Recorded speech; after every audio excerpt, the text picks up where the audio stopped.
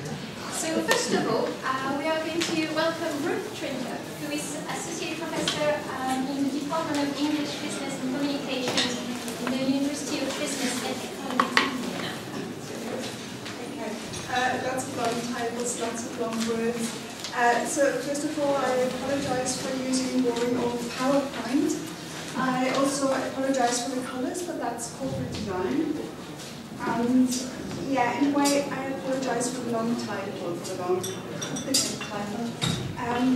What I was basically interested in is whereas teachers are pretty much aware of potential of technology, what technology can offer language learning. And I was interested in what students thought, students' view on learning opportunities presented, offered by new media, by technology. And that's within a very particular learning context. We offer language courses, business English courses at a business university. So we're the language department at a business university, and English is a foreign language course. Okay, so what I'm going to talk about is some of the promises which will be familiar to you of new media, and a bit of background, the realities, and our program at Vienna University of Economics. I'll explain why we adopted a kind of blended learning approach for our business English courses, what the reasons behind that were. And I'll tell you about two studies I conducted. One was about students' perceptions, students' views, and the actual use of e-learning in a blended learning context. What we do is we offer face-to-face classes, but we also offer an e-learning component that reflects the material that's supposed to be used parallel to the classes. And the second study is about independent learning, about after-class learning, how students view the potential of social media or social network sites of new media for language learning, whether they thought these media had the potential of improving their English, of improving their communicative competence, and so on. Okay, so I divided promises into two different sources. On the one hand, access to material resources, on the other hand, access to social resources to students. Obviously, you are familiar with that. One of the advantages of technology is technology offers any time and any place and any pace access to masses and masses and masses of input material, whether it's authentic materials or whether it has already been adapted for language learning purposes, with exercises, with dictionaries, instantaneous translations, etc.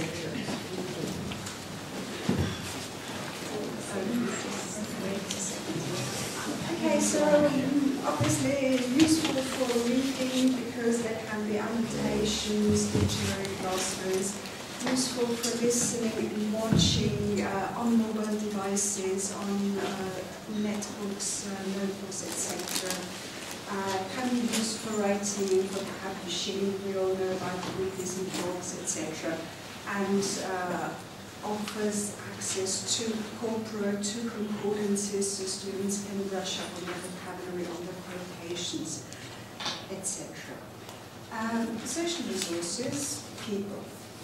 Obviously, access to any amount of native speakers and non-native speakers, possibility to interact orally or to interact in written form, to cooperate with people, to socialize with people. We heard very much about that in the opening plenary today. And on social media, social networking sites such as Facebook, obviously all four skills could be practiced. I'm just noticing I use obviously all the time. Okay, what are the realities of our business English program? Some constraints we have to face, we have to deal with, are on the one hand very large class sizes. That means 70 to 90 students in the first semester, in the first language course. No mandatory attendance. That means if students choose to, they can just use the electronic resources, not come to the face-to-face teacher-led traditional classes. The follow-up course is easy to read for smaller, 25 to 30, up to 40 students. Something else which sort of bogs us as teachers is very much a standardized program. So what we have to teach and what is going to be tested, we have not much say in that. Yeah, that's standardized. There are lots of parallel courses. Vienna University is very much a mass university, I have to say, so we have lots and lots and lots of students and lots of standardized parallel courses. Our student population is very heterogeneous.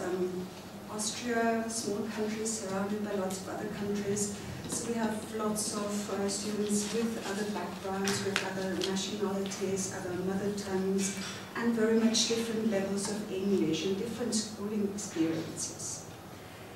What we teach is very much business, very much content, terminology, and due to the large class sizes, very much the focus on receptive skills, meaning reading comprehension, vocabulary, collocations, business terms, in a formal register. And what students resent in their feedback is that general English, by necessity, is neglected because we have a limited number of classes, we have our program which we have to go through. So there is too little opportunity really for speaking, for oral interaction, and that's something students don't like, something they resent.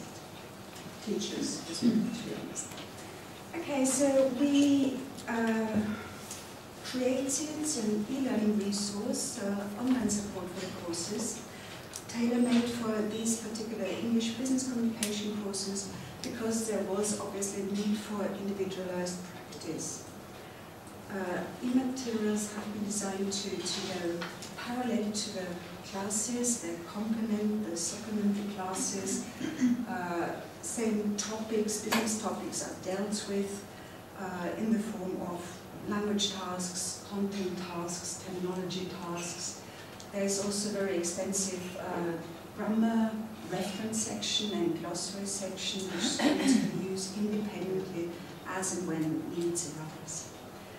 In the best case, I would say this kind of dual approach or blended learning approach can foster, can promote independent learnings because students up to a point can choose the path to the goal, can choose whether they rely more on the face-to-face classes, on the traditional classes, or whether they rely more on the e-learning materials they have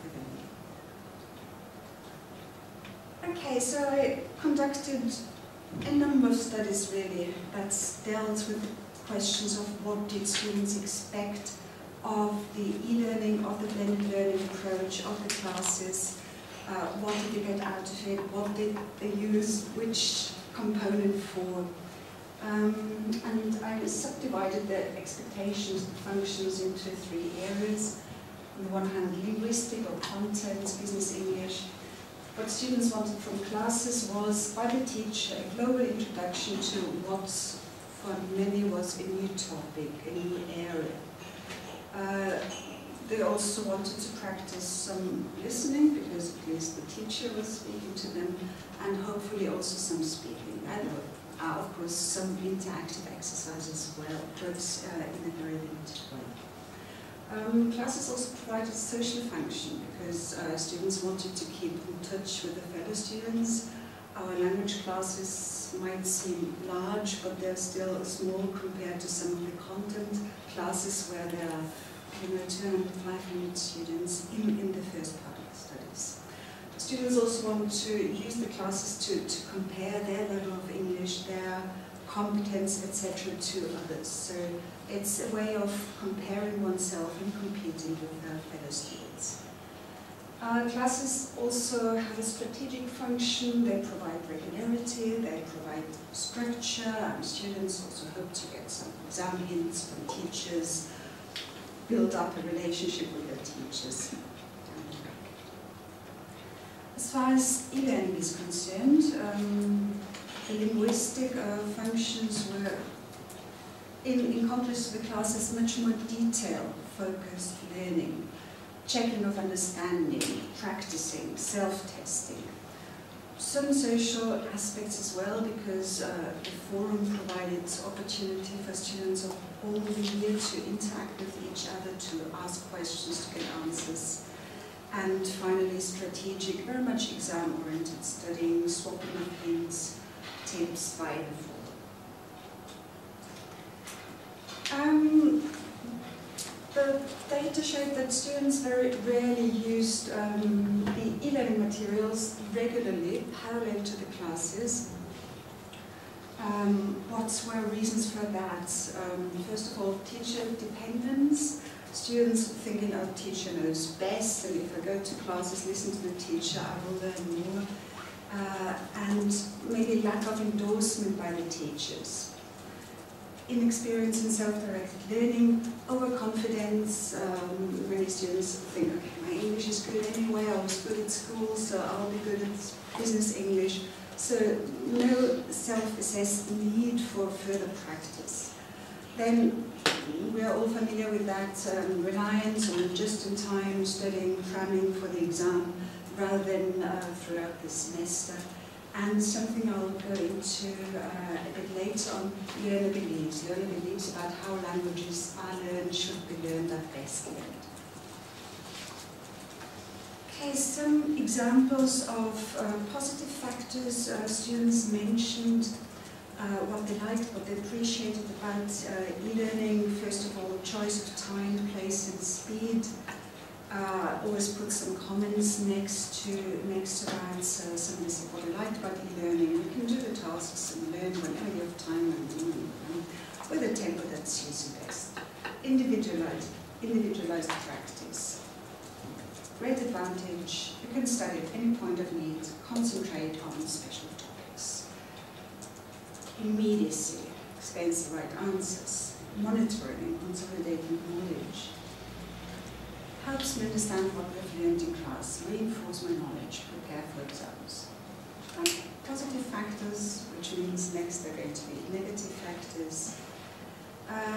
As mentioned before, learner beliefs. Somebody said, and that comment really sums up what many students think. I didn't use it because that's not how languages are learned, as simple as that. Very much related to that is believing in the importance of oral interaction, of speaking, of listening. In English I don't like it, because in my opinion, discussing in groups or just speaking with other people is much better. And then finally, e-learning is not just used for English, it's used in all the courses of the first part of the studies. So there was too much use of e-learning in general. I don't really like working with computers all the time. Okay, so influences in the use of online materials, of the e-learning materials. On the one hand, contextual factors, endorsement by opinion leaders, endorsement by teachers, endorsement by peers, fellow students saying, okay, it's quite good, use it, or it's no good at all, don't use it. External structure, whether the materials were in any way tied in with the classes, whether teachers had homework which had to be handed in from the e-learning materials, whether there was a midterm test or not. And then something which again was the assessment of students, how relevant for the exam were the materials, how well did students feel prepared by the materials for the exam. So these were contextual factors, maybe more important learner factors. Mentioned before, perceived need. Do I really need to practice more, or do I already understand what it's about, what the course is about? Capacity for self-regulated learning, for doing something outside class, in time, for knowing one's weaknesses. And finally, in bold, because I think that's really the crucial factor, learner beliefs about how language is learned, learning styles, and the goals, the main goals of students. I've sort of summed up here students' goals in this particular learning context. aims obviously are study related, and that means mainly passing the exams, which are quite hard in the eyes of the students and some of the teachers, getting through the program as efficiently as possible. But then, of course, also job-related goals. Business university, so students think they're going to be working in business, presenting, negotiating, representing the firm in foreign contexts, maybe working for multinational companies where the corporate language is English. So they think they need to be, first of all, fluent in spoken English, in oral English. And in their eyes, the main elements of fluency, of good English, is having a vast amount of vocabulary and having a very good, a very credible pronunciation. And the language learning believes that you learn best by immersing yourself in the culture, obviously, and by speaking, by imitating others. And here in this context, they very much believe that native speakers are far superior as models. They also believe that auto-corrections help. Some students even say, well, that's the point of classes. I go to classes because teachers can correct me. Non-natives are not good enough to correct me, are not in a position to correct me. So non-native speakers, not good, inferior as communication partners or as models. So really to sum up for them, the benchmark of good English is good, excellent communicative oral competence. And that might be typical for this cohort of students, business students in Vienna, who know they're going to use English mainly as a lingua franca, but they still want this brilliant pronunciation and also correct English. Okay, since, let me just go back here, the communicative oral competence can't be easily acquired in our classes due to what I mentioned before, the large class sizes, etc. I wanted to know how students acted outside class, if they used the new media, social media, etc. for language learning purposes, if they for themselves independently access, well, obviously they access Facebook and so on, but how they estimated the potential of these communication possibilities, how they assessed them for language learning. So what did students do outside class to use English and maybe even to improve English? They used material resources, they used old media, books, films, SAT, TV, English textbooks for other courses. They read a lot online, or they read a lot online. They access newspapers, blogs, journals, etc. And online listening and watching on their mobile devices, on their notebooks, netbooks, etc. American sitcoms, TV shows, etc. were mentioned here. And then I think it's quite interesting that as far as social resources, access to native and non-native speakers is concerned, I mentioned before, native speakers are superior and face-to-face communication is superior in the eyes of these students. So new media are rarely used by these students for oral communication. They are often used with non-natives, and therefore, in the eyes of these students, they are okay for keeping in touch, for keeping up with friends abroad, but they are not seen as a learning opportunity, and they are not seen as a practice opportunity. They are not there to learn English, to improve English, to communicate, and thus to improve.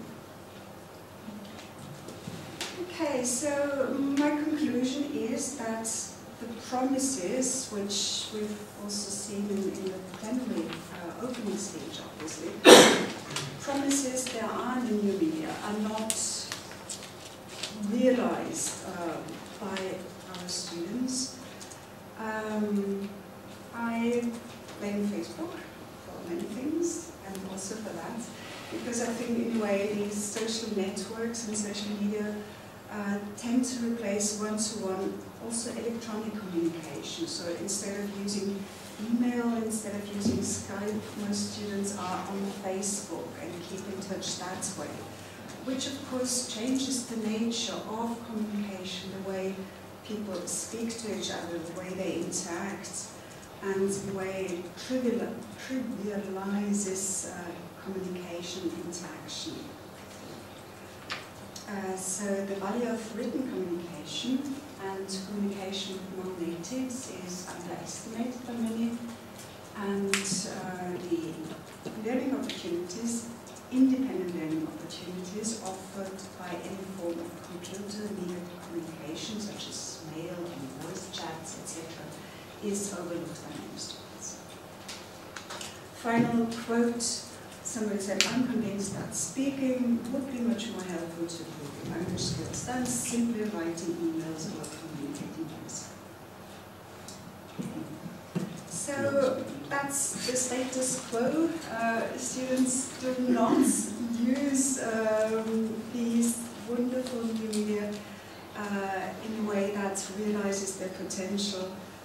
So I would say, as a final comment, it's probably up to teachers again to set up exchanges, set up writing exchanges in a more controlled way in order to benefit from what is there in the technology.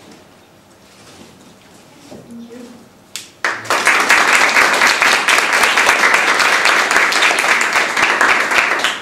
Any questions for me? Two things. One is, there's been some work done on kind of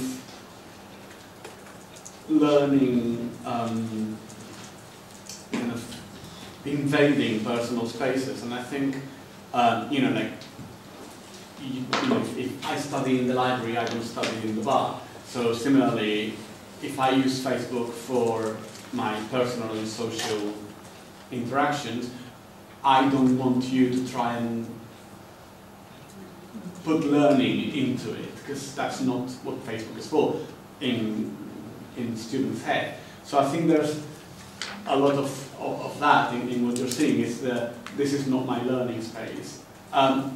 So I was wondering, and you mentioned that students accept the use of technology called social media, whatever, accept integrating into their learning if their peers are doing it, the leader is recommending it. So what do you do to change those kind of views, to, you know, but before they arrive at those conclusions, you know, at the beginning of the course, do you do any kind of activity to say, here's some examples of what people have done before, or look, in this other class they did this and it was really cool, or, you know, do you try to preempt that so that they can see that example?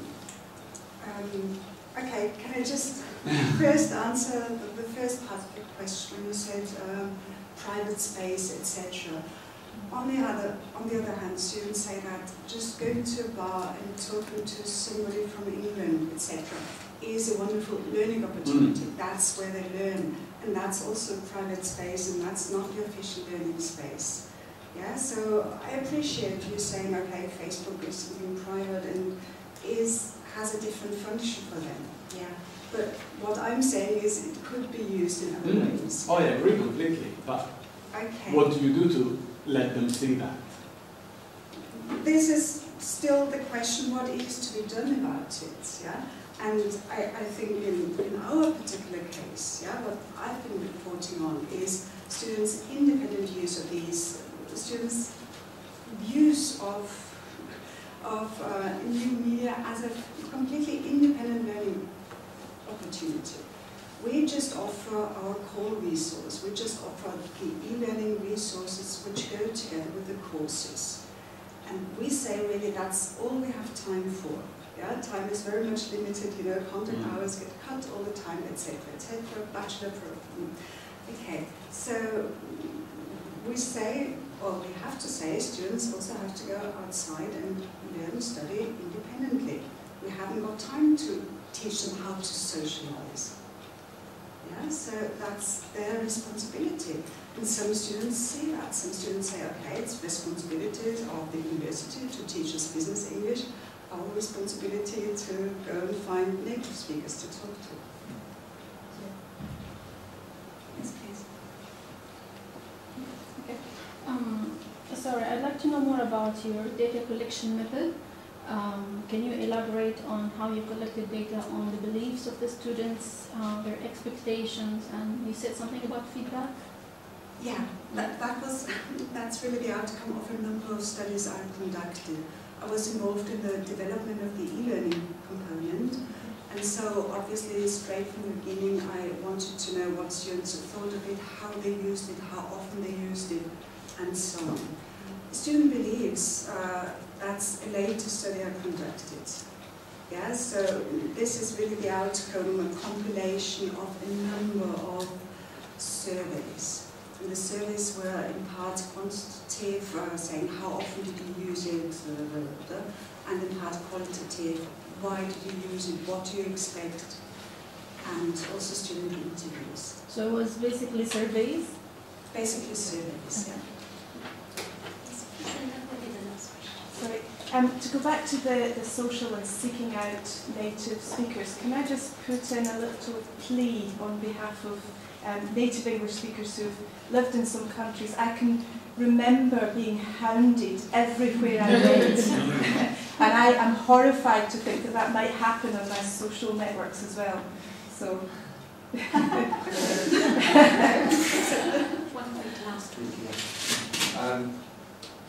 Well, if they want to meet native speakers, they can go to one of the Irish clubs in Vienna, because there's quite a few.